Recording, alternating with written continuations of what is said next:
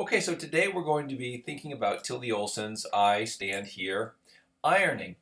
Before we get into I Stand Here Ironing, what I would like us to do is just to think back about some of the other first-person narrations we've read so far this semester. So if we think about Everyday Use on 469, if we think about Uncle Ben's Choice on page 3, What You Pawn I Will Redeem, and a number of others. Maybe Sonny's Blues is the most appropriate, but there's others as well. We might say that when we look at a first-person narration, we have a unique opportunity to talk about tone, by which, again, to define the term, it's the relationship, the evident relationship between the narrator and a subject or subjects that the narrator is focusing on, discussing, and describing.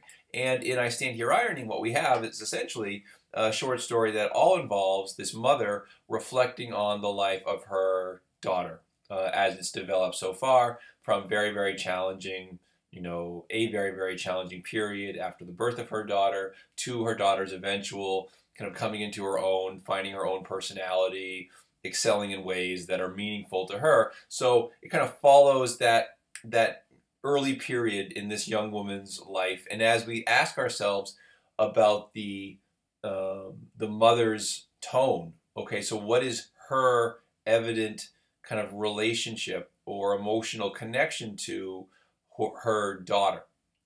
And we might ask ourselves a couple of questions. The first question we might ask is just simply, is there a tone that we can define? A. And then we might ask ourselves, does that tone how complicated is that tone? Is it a superficial tone? Is it a tone that's multifaceted, has various dimensions to it? That would be question 2. Question 3 is, does the tone change over the course of the story? These are all fundamental questions that we might ask. And to get some way to think about how we might approach those questions and begin to address them, we might look at stories that we've read before. So if we go back to Everyday Use, right, on 469, the story that we started this class with, we might ask ourselves about Mama's relationship with Dee and whether or not that tone changes over the course of the story. Now, most of us would probably argue that over the course of that story, that her relationship does indeed change with her daughter as she's describing her. As we go from the very early passages in that story where she seems to be quite nervous about meeting her daughter and is very, earnest about wanting to be the best, be the way her daughter wants her to be, to at the end of the story when we see her very clearly kind of standing up to Dee and, giving Maggie the inherited items, the quilts that Dee wanted. So her tone, her relationship with her daughter seems to change over the course of the story, and it goes from one of kind of subservience or kind of fear to one of addressing her as an equal, right? Or addressing her as her daughter, right? There are probably various ways to describe that, but we can notice how that relationship changes over the course of the story. And then there's a number of factors we might address. How and why the relationship changes, what are the key details, what are the key moments. We don't need to get into that right now. But if we think about that idea of tone, and let's take it to another story that we've read, like James Baldwin's Sonny's Blues, right, which we read very early on in this course, where we have these two brothers growing up in Harlem. One of them kind of makes his life as a teacher. The other runs into some trouble with the law, runs into some trouble after he gets out of the military, and then eventually goes on to become a blues musician, excuse me. I said jazz there for a second. We might notice how the brothers' relationship changes over the course of the story and how it is our narrator comes to see Sonny, right? And if we think about that story in the opening passages, in the opening pages, Sonny is kind of this persistent problem. He has to be told by his mother that he has to be responsible for Sonny. He doesn't want to be, and they have all of the conflicts, the fights, leading up to the moment when our narrator suddenly seems to understand who Sonny is and appreciates him for who he is. And at that moment, we sense there's this shift in tone. There's this shift in the relationship. Probably the clearest example of a tonal shift in terms of a first-person narration, arguably, that we've read so far would come from Cathedral, right? Raymond Carver's Cathedral, where, as I discussed yesterday, we have this sense of, or the previous module, depending upon when you're watching this, we have this sense of the narrator being very dismissive of the blind man who's coming to visit, and then at the end of the story, they come together in this moment of, we'll call it mutual respect, or at least he seems to suddenly respect Robert in ways that he didn't earlier in the story. So again, we notice the shift in tone there. Now, it is also the case that we might think about tonal shifts in a number of other stories that we've read this semester. But one of the things we might point out, one of the things we might note right now, is how significant these shifts are to particularly the first person narrations that we've read.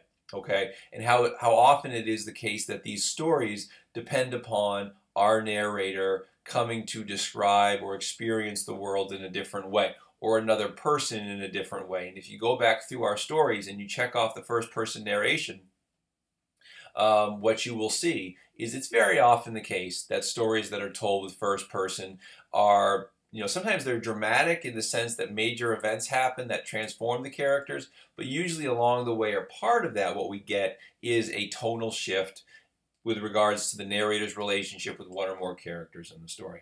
And when we think about I stand here ironing, the question we might ask ourselves is there a tonal shift here? It's a complicated story, not in the sense that it tells a very convoluted tale, because it doesn't. It's very straightforward. But one of the questions that we might ask is, can we slap a, pretty clear, adjective or some other descriptor on the story to describe the narrator's relationship with her daughter? We can say that she loves her daughter, which I think is probably pretty evident and not a very controversial thing to say. But, there's never a moment in the story where the narrator just says something like, oh, I love my daughter just so much, right? Or I just cared about her more than anything in the world. What we have to do is infer that, and I think it's pretty easy to infer, but what we have to do is infer that from the details the narrator gives us along the way, right? So the narrator, has to leave her daughter with a woman in the apartment building where she lives, and when she returns home, she runs up the stairs to see her at the end of the day. That kind of detail tells us that the narrator, it really bothers her to be separated from her daughter. It's not something that she takes any kind of pride in, and she only feels better when she's with her daughter. We see how she's very aware that the separation she has from her daughter leads to all kinds of anxiety on the part of the daughter, and how desperate and unable she is to do anything else for her than what she is doing, because she has no support, right? There's no one else in the family to help support her. There's no government assistance to help support her. She has to make these really difficult decisions in order to have somebody be there to care for her daughter. So when we think about tone, tone can be, and I'll use two new words here that are both worth knowing. You've probably encountered them before. Tone can be explicit. The relationship between the narrator and the subject can be explicit. Something as simple as, I don't like that person, right? Or I like that person. Very obvious, very straightforward.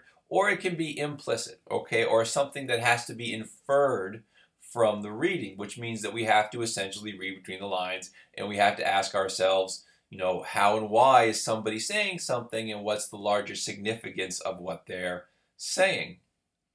For example, when we look at the story, I stand here ironing, why don't we go to page 389, top of 389, this is the daughter, a little bit later in life, talking to her mother. Aren't you ever going to finish the ironing, Mother? Whistler painted his mother in a rocker. I'd have to paint mine standing over an ironing board. Okay, so it's just this little comment from the daughter, right? A little bit later in life, and she's giving her a hard time about the fact that she's still ironing, that she's still doing this kind of domestic labor, right? Why doesn't she just stop? Why doesn't she just relax? And what the daughter, maybe isn't able to be aware of here is that this woman's entire life, right, has been focused on working on, on making sure that her daughter has the most that can be given to her in spite of the circumstances that the mother finds herself in. So when I hear a comment like that from the daughter, why are you always ironing?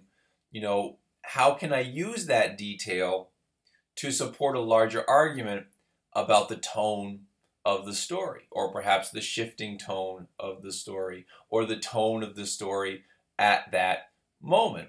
So we need to be able to express with some specificity what we think the author's, or the narrator, relationship is with any given subject. In this case, Emily. Or we might also think about the tone of Emily and her relationship with her mother. What can we infer about, how she might feel about her mother? A little bit more challenging to do that because this story is told from the perspective of the mother. Let's back up a little bit now and think about where we are in terms of the class, where we are in terms of the writing for the class, where we are in terms of developing as writers in the course. We're all very aware that when we write about a story, really write about any subject in an academic context, we always have to make a claim. That claim needs to be followed with evidence, and the evidence then needs to be explained. When we think about that structure, what we need to really figure out is, well, what's the best evidence I can use to support my claim? Okay, so if I'm going to argue that the mother in I Stand Here Ironing, loves her daughter very much and speaks of her with a tone of reverence and respect, okay, I would have to then figure out if there are any details in the story that support that claim. Now, it's very possible that when I start looking through the story, I might say, hey, wait a minute, there really isn't much in here about reverence and respect. What do I do now? And this is the moment where a student is going to make either a good decision or a bad decision. And the bad decision is this. I will find any piece of evidence I can, and I will just throw it in there, and I'll just claim it supports my point. That produces bad writing. The better decision is to say, well, there's not much in here that shows the mother's reverence for her daughter, as far as I can see, so my claim probably isn't that good. I need to go back and revisit it, revise it, redraft it, so that whatever I'm saying is something I can support. The mother expresses a tone of desperation when describing her daughter's early life. Now I can find all kinds of evidence in the story. There's all kinds of details that show the mother's desperation, right? Fighting to help her daughter come back because she's losing weight and she doesn't have much to lose in the home that she's living in, racing up the stairs to be with her daughter, the sadness she expresses at having to leave her daughter with another family, tending to her daughter when she's sick. There's all kinds of things in here that might relate to desperation. Okay, I can say there's a tone of desperation here. But now I also need to recognize that it's not just any old detail that I want to pick. I want to pick a detail that really shows the desperation and that I can go on to explain how and why it shows desperation. Okay, so I don't want to be in a situation where I say something like, there is a tone of desperation in I Stand Here Ironing when the narrator talks about her daughter. We see this tone when she describes the conditions of the foster home where her daughter lives.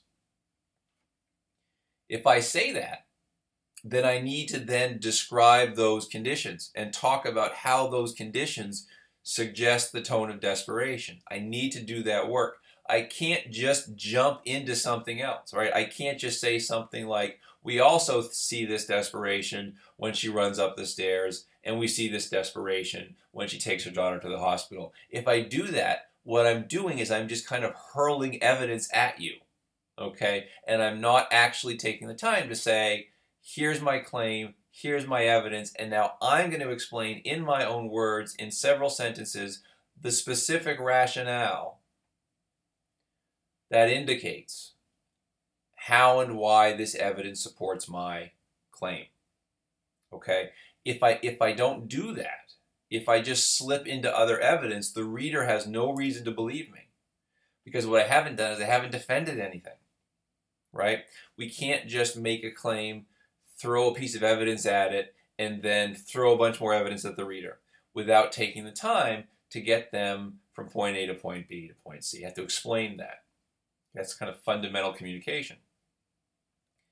If we don't do that, we're making a rhetorical mistake, and the mistake would be simply asserting our own ethos. And what I mean by that is we're writing in such a way that suggests that I can say whatever I want to say because I know I'm right. That doesn't work. It might work in your own head, but it doesn't work when you're trying to persuade somebody else, because they're going to be listening to what you're saying, and they're going to be saying, I don't know, that might be true, that might not be true. If this person can't explain to me why they're right, then why should I believe them? I'm not going to believe them just because that's their opinion. That's meaningless in a professional environment, right? You have to be able to substantiate what you say, explain what you mean, go into good detail. So when we think about a story like I Stand Here Ironing, it's an interesting example of the relevance of tone to storytelling. So the whole point of the story is for us to think about the mother's relationship with her subject, which is her daughter, right? Her first daughter, primarily. And then we realize that we need to then express that in some way that is, makes sense to the reader.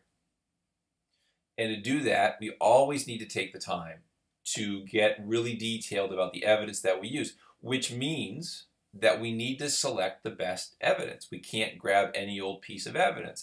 How do we do that? Well, we might think about a couple of things. We might think about the significance of outlining before we start to write. So I know I want to say this. Where can I find the evidence in the story to support it? And if I say, well, there's only one instance in the story where this happens, and it kind of happens as an aside, maybe I'm not making the best point.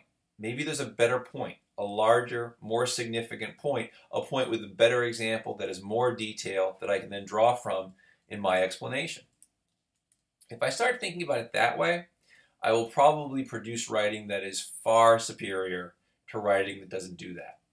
Okay? And so that's what I want you to keep in mind when you're working with this story, when you're working with a writing prompt for this story.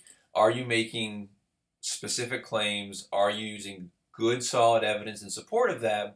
And then are you taking the time to explain in detail what that evidence means before you start dragging in other examples? Because there's really no need for the other examples in terms of the paragraph structure we're using in this course. Claim, evidence, explanation. 6 to 8 sentences. If you can do that consistently, you will be on a very good track for keeping your thoughts organized, for being persuasive, and for meeting the challenges that we set out for you in terms of writing as part of your university career. Okay, so I would just have you think a little bit about that. As you hopefully enjoy I Stand Here Ironing, it's a very nice story.